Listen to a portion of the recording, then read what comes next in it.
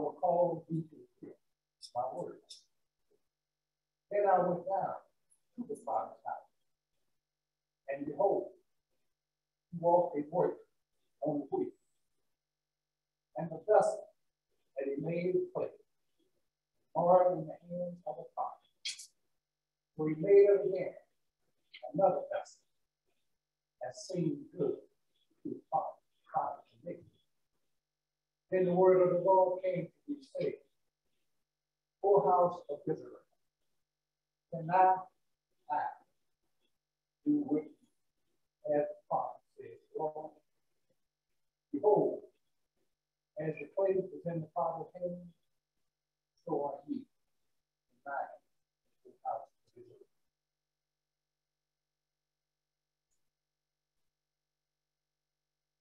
Luke chapter 14, verse 25.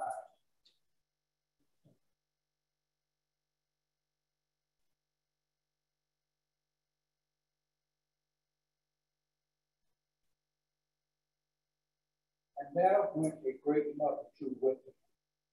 And he turned and said unto them, If any man come to me, and hate not his father, and mother, and wife, and children, and brother, and sister, yea, and his own life also, he cannot be my disciple. And whosoever doeth not have this thought, and come after me, cannot be my disciple. For which of you continue to build a tower, sit it not down first, and count the cost, whether he has sufficient to finish it. This happened after he had laid a foundation and was not able to finish it. All that behold began to mock, saying, This man began to build, and were not able to finish. Or what king going to make war against another king? Sit it not down first, and consult whether he would equal 10,000 to meet when they're coming against them with 20,000. Or else, while the other is yet a great way off, he said then in essence, and the desired condition of peace. So likewise, whosoever he be on you, and say them not all, that he has, he cannot be my disciple. Word of God, or people of God.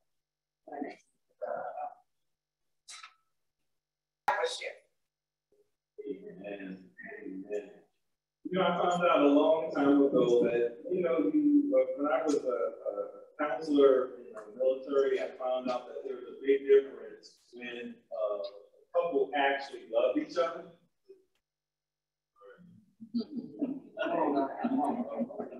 It's a whole different world because the things that you say to them, the things, how they treat each other, how they act towards each other, how they even talk to each other, Amen, is much different when they actually love each other. Oh, yes. It's a lot easier to make suggestions when somebody actually loves each other. Oh, yes. But when they don't love each other, oh Lord, everything was the way they, even how they sit next to each other on the couch, leaning away from each other. When whatever comes out of one person's mouth, the other one is like, oh, that's so stupid. It's like, I don't even like the way you breathe. Look, breathe in and out, in and out, in and out. Everything is wrong, but something is something completely different. When you really love each other, some of us have to think way back. Oh Lord, remember now, Pastor. But when you really love each other, you remember those conversations where you just talk to them and you forget about time. You didn't care where you were. You just walking along the beach, or it didn't have to be the highest end restaurant, Michelle Arrington Myers. But you just wanted to be in each other's feet. If we just eat saltine crackers, oh man, well I tell you, they were just the best crackers I ever ate. Those were just regular crackers. You were just so in love. And what I'm trying to say, it really, really makes a difference when you are in love with somebody. Oh, yeah. I've also found out as a pastor that it makes a difference when you are surrounded by folks who really love the Lord. Praise the Lord. Praise the Lord. Because when we're talking about having thine own way, you see, God doesn't have to full service out of you. When you really love the Lord, you just can't wait to serve because you know it pleases him. It makes God happy. It puts a smile on God's face. You don't want to just be blessed, but God, how can I bless you today? Those are the folks who really, really love the Lord. You just want to be in the presence of God. Yeah. You understand why Mary wasn't so crazy about working that day. Because she was in the presence of Jesus. And I just wanted to sit at his feet and look at him as he talked. I just love what he talked about. What is he talking about? He's just so awesome. He's amazing. He just heals people. He fills us. He gives us water that we're never thirsty again. What does he have to say today? That is how you really are when you love the Lord. You come to church not just because you have to, but just because you just want to spend another time in his presence, surrounded by other people who love him. Amen. Because when you try to be like that on your job, what do? Save it for Sunday, Reverend Brinson. Come on. It don't take all that. It don't take all that for you because you haven't been set on fire like I have here. All right, y'all came for a sermon. Let's go ahead and say y'all more than in. All right, amen. Today I want to talk to you about the cost of discipleship. And one of the things that really hit me, those of you who received my weekly email, I pointed out the fact that I think it was sometime this year or sometime last year where a few young men were getting arrested, and I just noticed that as the police officers was putting their head down into the car, they just yelled at the camera, follow me on Instagram and Twitter and all that, and it really struck me. They were more interested in gaining followers and drawing attention to themselves than they were being concerned that they were being loaded up into jail. Like the path that they were on, that was what many of us older folks were thinking about. The path that this young man is being set on is going to end up in destruction, because we know that when you are in that path, in that criminal lifestyle, and you don't care about jail anymore, then you know eventually it's going to be an ever-ending cycle of jail, sometimes the hospital, eventually the grave. But many of them, they don't even care. They don't think they're going to live long anyway. I've heard so many of these young gangsters talk about, oh, well, I didn't expect to be 30 or 40 anyway. So in that moment, he just wanted some temporary excitement by gaining followers, thinking if more people see this and see how gangster I am, they're going to look me up on social media and be followers. And you see this big trend nowadays about influencers, and all you need to do is get your numbers up, because that gives you more influence, it gives you more power, and hopefully more money as advertisers want to use your page to sell their products. Amen. They don't care about you. They want to sell what they have to sell. But it's hard to argue with some of these young people when they have 1 million followers. I don't even know 1 million people. But they got millions of followers, and they're called influencers, and that's all it is, about how many people are following me. shared with you that I've seen that same trend even with pastors. They go around in some of these church conventions and they're talking about how many members I got in my church. Yeah, oh, I heard your membership before. Oh, yeah, I got over 500. Oh, really? Oh, I remember when I had 500 about 30 years ago. I'm up to 1,000 now. And it's like they're all excited about how many members. And I remember one pastor, he was one of those classic meddlers. He asked, well, how many of those members actually show up on Sunday morning? And the guy who just said 1,000, well, you know, we have about 300 that actually show up on Sunday morning.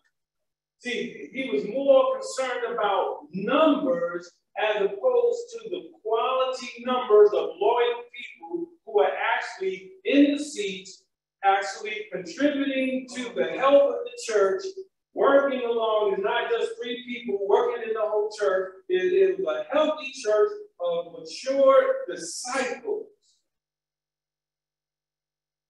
We see in scriptures, Old Testament and New Testament, that God is not just interested in followers, not just numbers. He wants disciples. Amen. We are in the United Methodist Church. Our mission is making what? Disciples, not just building numbers, but disciples for Jesus Christ, for the transformation of the world. You see, if you're just worried about numbers, you're not transforming, you're conforming. Because if I conform to the flavor of the day, I'll get more numbers. Because I'm more popular with more people. So if I'm just concerned about numbers, I'm going to keep conforming because I want you to like me, I want you to like me, I want you to like me, you to like me, and you to like me. So I got to compromise every time. But if I'm more concerned about disciples, then I want to be a transforming presence in your life. Amen? Amen. So that I can not only find you the way you are, but like Jesus, I love you too much to leave you like you are. Come on, somebody. That's what true transformation is.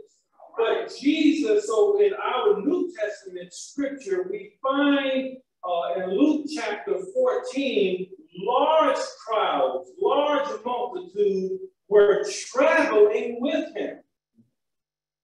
But I guess he understood their spirits and why they were following him, because he once confronted the crowd in John chapter 6 and said, you're following me not because you were transformed because of the miracles that you have seen. You are following me because you got a hold of some of those loaves and fishes and your bellies were filled.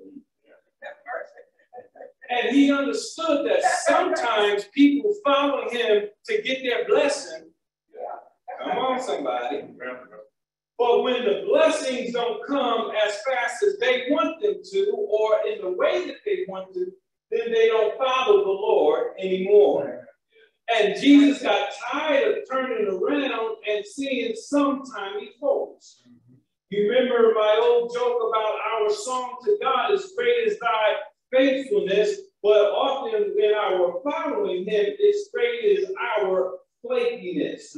And God says, I'm tired of having a whole crowd of flaky folks following me that I can't rely on. But I've learned that those who are willing to pay the price for discipleship, we are those road dogs who will go with me through the storm, through the valley of the shadow of death. They are still with me because they are warriors who are not afraid.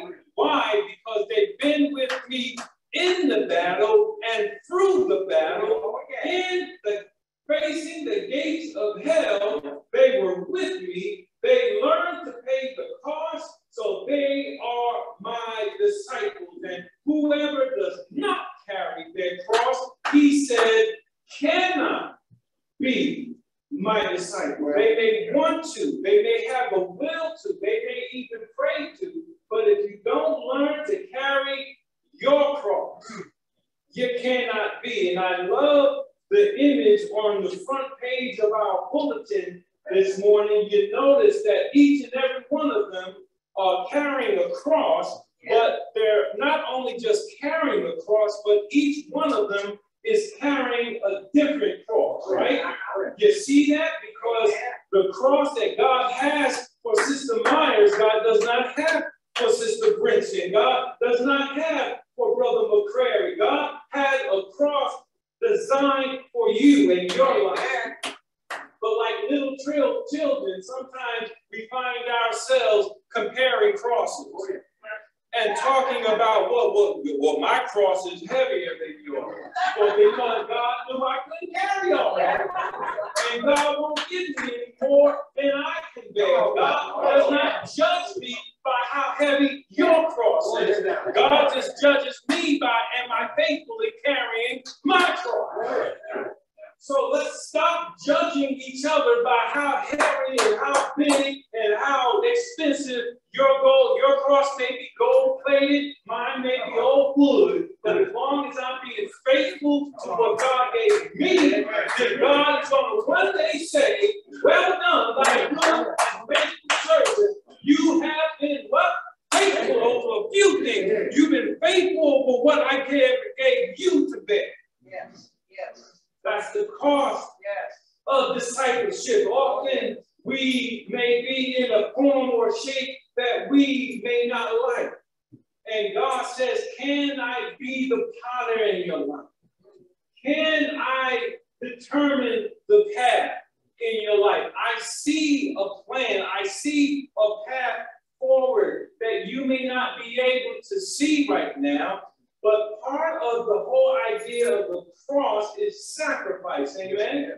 On the cross, Jesus, what? He sacrificed his life because, remember a couple of weeks ago, I told you he was able to endure the cross because he saw the joy that was set before him. He sees the joy that is set before you.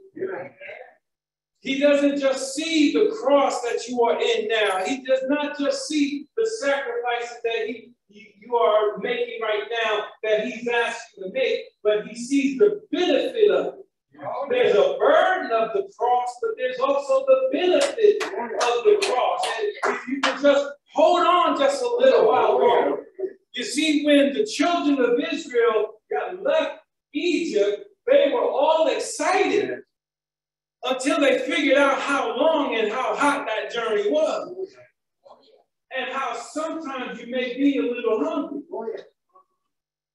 They were so hungry, they actually went back in their minds and in their spirits to their days of slavery and said, we may have been slaves, but wasn't those onions and watermelons and the way Mama fried the chicken in Egypt, wasn't that pretty good?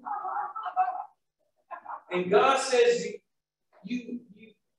are you this quickly forgetting all the prayers that you once prayed to get out of that situation?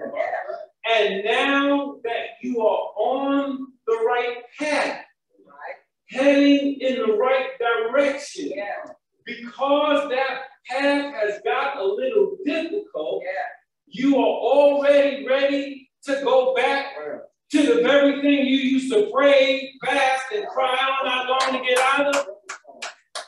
Now you see why Jesus is so frustrated with flaky followers? Lord, help us not be a flaky follower. If you look at some of the other parts of our lectionary verses today, we read two of them, Jeremiah and Luke, but I didn't read Deuteronomy chapter 30, where God was saying to his people, I have set before you this day life and prosperity, death and adversity. What was he doing? He was confronting the crowd once again and said, listen, you need to choose life. Deuteronomy 30, verse 19. You need to make a choice. This flaky spirit that you have, where you are not willing to pay the cost of discipleship, is leading to your death. This is why you're so frustrated and you are so disgusted. But he said, I want you to choose the right path. And that path is loving the Lord your God, walking in his ways, observing his commandments, decrees, and ordinances, and then you shall live and become numerous. And the Lord your God will bless you in the land that you are about to possess. Oh, yeah. I love the way God says, let me tell you, before you even get there, let's talk about a few things. All right. I know that's your goal, but you know, sometimes there are some people who they're not ready for their blessing. Oh, yeah. Amen. If God blesses them too soon, they're not going to be ready. They're going to forget all about God. Oh, we hear that. Yeah. We don't need to keep going to church and all that stuff. We hear now. I'm blessed. I'm highly favored. And they forget all about God. So God said, before you go, I need you to choose life as a lifestyle, as a path. And he said also in Psalm 1, another part of our lectionary verses for this week, happy are those who do not follow the advice of the wicked or take the path that sinners tread.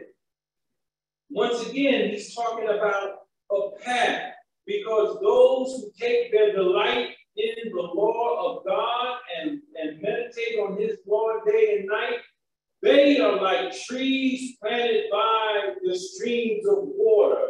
They yield its fruit in its season, and their leaves do not wither. How many of y'all want to be refreshed even in the times of desert? Oh, yeah. Amen. He said, in all that they do, they prosper. But he says you have to learn how to carry your cross. Oh, yes. And I want to explain the example, because some of us get a little nervous with some of the words that Jesus said when he said you got to learn how to hate your father, mother, wife, children, brothers, sisters, even your own life. What he was saying is don't put anyone above God. But that does not mean God is going to put you against your mother or father. Otherwise, he would not have said, honor your mother and your father. The first commandment with promise. He wants you to love them, but just don't put them above God. Because there's going to be some times when mother and father forsake you. But then the Lord will take you up. Because God will never leave you. God will never forget you. You are your brother's keeper. So he's not saying to hate your brother, hate your sister. He wants us to love even our own life. He gave us life. Yes. So when he said, don't even love your own life, what he is saying, are you willing to give your life for me? Oh, yes. You know I would never demand it unless I had something mighty in store for you. But are you willing to pay the cost of the disciple? Oh, yes. Suppose one of you, he says, wants to build a tower. Won't you first sit down and count the cost to see if you have enough to complete it? What is he saying? There's going to be times when God is going to ask you to build something that you don't have enough to build. You don't have enough in your bank account. And they told you what the down payment and what the weekly mortgage, the monthly mortgage is going to be. And you're going to say, well, God, I guess we're not going to be building that, are we? But the cost of discipleship means you believe me so much that if I tell you to build, you will build. You will plan on it because you know that God will supply all my needs, not according to my bank account, thank God for that, but according to his riches in glory. Verse 31, or suppose a king is about to go to war against another king, and won't he first sit down and consider whether he is able with 10,000 men on my side and 20,000 on the other side? What is God saying? There's going to be some battles that God is asking you to fight, and you don't have enough soldiers on your side. But God said, don't back down, because they're going to come against you with chariot and horses, but you're going to come against them in the name of the Lord. And you will win, but you got to fight them, because that's the cost of discipleship. See, discipleship means you will count the cost. Yeah. And you're going to find that often you just don't have enough. But don't you know that grace is when you reach the end of your rope and you have reached as far as you could, God will give you an extension? Yes, it will. Oh, yes. Yes. When you at the end of your ability, yeah, and God gives you that little extra, yeah, that is what grace is about. And when I tell people, remember, only when God tells you. You see, Peter, he was able to walk on the water for a little while, wasn't he? Because he said, Lord, can I come? Peter didn't just get out there, oh, I can do it too. No, he didn't. He would have went straight to the bottom before Jesus was even able to walk on. Somebody may go get him. Let me get a fish to bring him back up. But Peter said, Lord, can I come? And Jesus said a one-word answer that made the difference. He said, come. Peter didn't just walk on the water. Peter walked on that one word.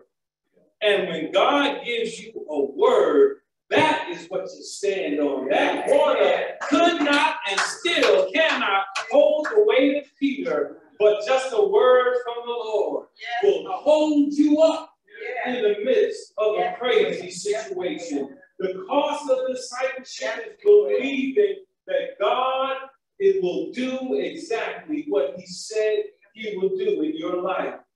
You will count the cost, and I guarantee you there are going to be times when you will be found wanting. You will be found lacking. But if God gives you that word, stand on it. And God will do beautiful things in your life. Heavenly Father, thank you, Lord, for the example that you've given to us in the word. And Lord, so many times we were like those young men, just wanting to be surrounded by numbers, by followers. We thought we were influencers and important people because of how many people were behind us. But God, I thank you for the example of Jesus, who knew that everybody who's behind you is not for you. Some of them are behind you because they can't wait for you to fall so that they can take your place. But God, I thank you, Lord, for the example of Jesus, who confronted them and said, I don't want just numbers. I want a relationship with you. I want to transform you so that you can be my disciples, so that when I am gone from this earth, you can still do what I am doing. You can still, and greater things will you do than I even did, because I'm going to be in you with the power of the Holy Ghost. And you will do great things to the glory of God if you will allow me to transform you into disciples.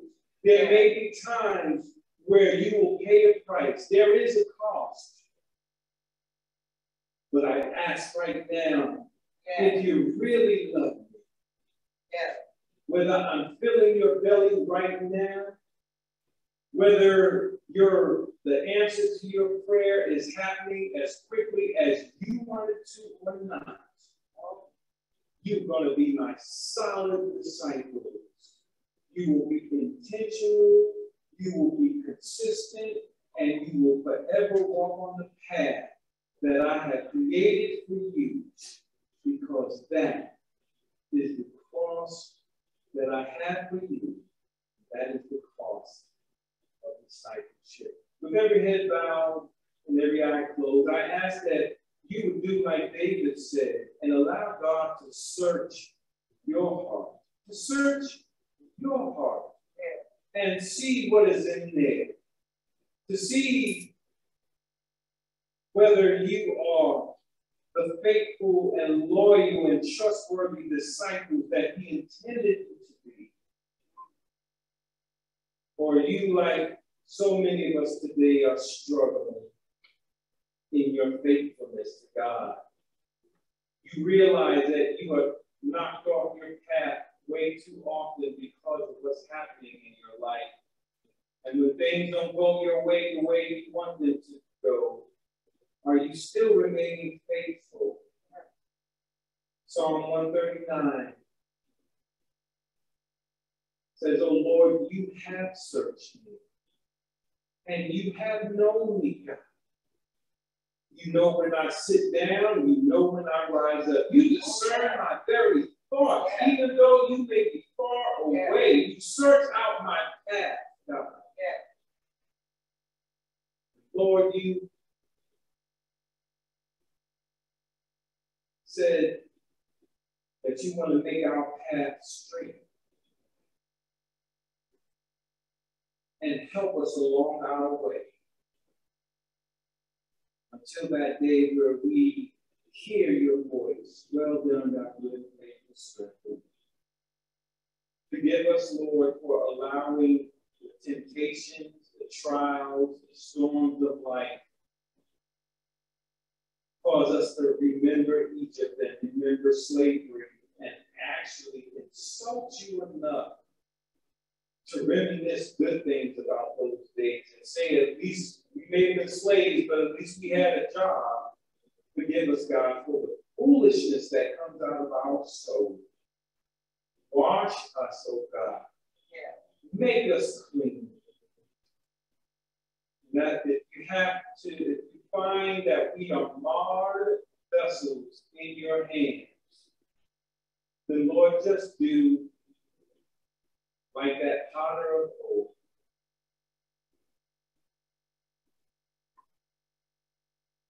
Break us down. Melt us. Mold us again. And once we become the vessels that you have created us to be, then fill us. And feed us till we want no more. God, for everyone who prayed that prayer from their heart, I ask that you begin to do the work on them right now. Fill them and strengthen them and keep them in the center of your will. Guard them against the forces of this world that would attract them. And as you lay on them their cross, let them carry their cross as a sign of their commitment to you. In Jesus' name we pray. Amen. Amen. I don't want to end this part of the service without giving anyone who wants to the opportunity to join this church. We're about to celebrate 146 years. That means we got some staying power. Think about where this nation was, where this state was 146 years ago. What we had to face and endure 146 years ago. But that tells me that Bethlehem United Methodist Church has some staying power. Amen. So if you want to be involved and connected to a church and a part of a church that has some real staying power, won't you join Bethlehem? I feel like there's one more amen out of that. Y'all think we full enough? Y'all think we full enough? Y'all don't want no more? COVID got y'all away, separated from people for so long, you don't want no more folks to join Bethlehem? Don't invite them here, church. We want to social distance. We want to welcome you. If you want to be a part of this church, please join us. We are always ready to welcome you and make you a part of this and put you to work. Amen. Thank God for you. The Lord loves you. The Lord wants to use you. He will of who should be at this church.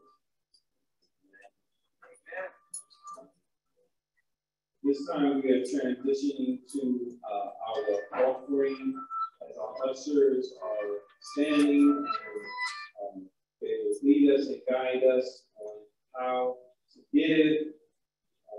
As we shared during our announcements today, there are so many different ways to give to this ministry, and we ask for your help.